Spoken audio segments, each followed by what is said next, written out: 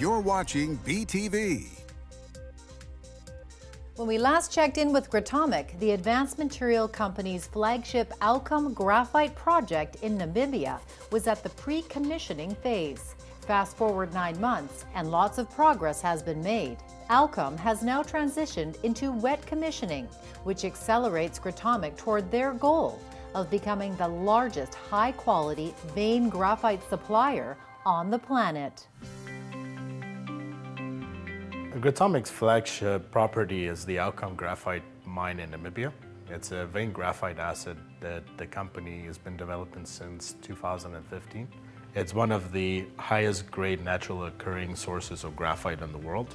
We're currently in the final stages of wet commissioning to bring the 20,000 ton per annum processing plant operational.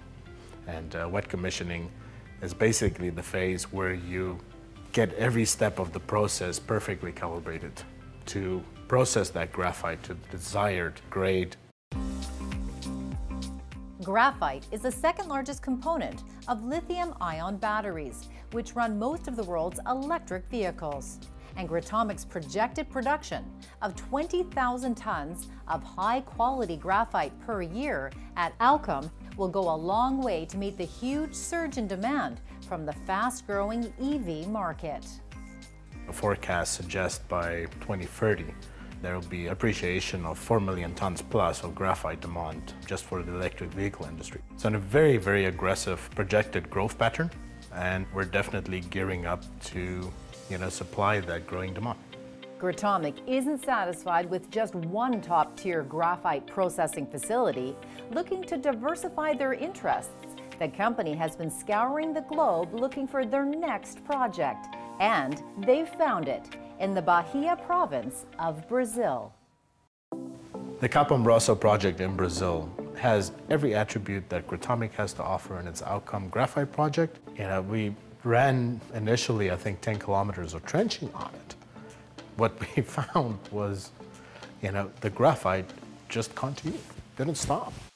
But we saw it as a major win for the company to step forward very, very quickly, aggressively, to counter the market before they ask you what's next. And we're definitely in the process of fast-tracking that one into a PFS so that can be the next project that we're taking online.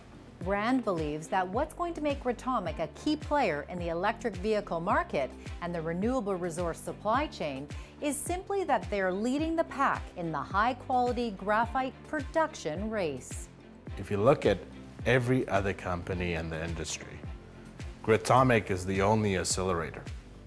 It's the only guys that are going to get you direct exposure to that commodity before anybody else. With this skyrocket in demand for battery-grade graphite that's coming into the market right now, and we have everything in place to keep filling in mine after mine to the point where we can fill as much of that demand as possible. We're going to focus on being a mining business and not just a bunch of guys who are sitting with reserves on the ground. Gratomic anticipates to begin production of environmentally conscious vein graphite at Capim in early 2022. The company is also planning further drilling at their Capim Grosso project in Brazil.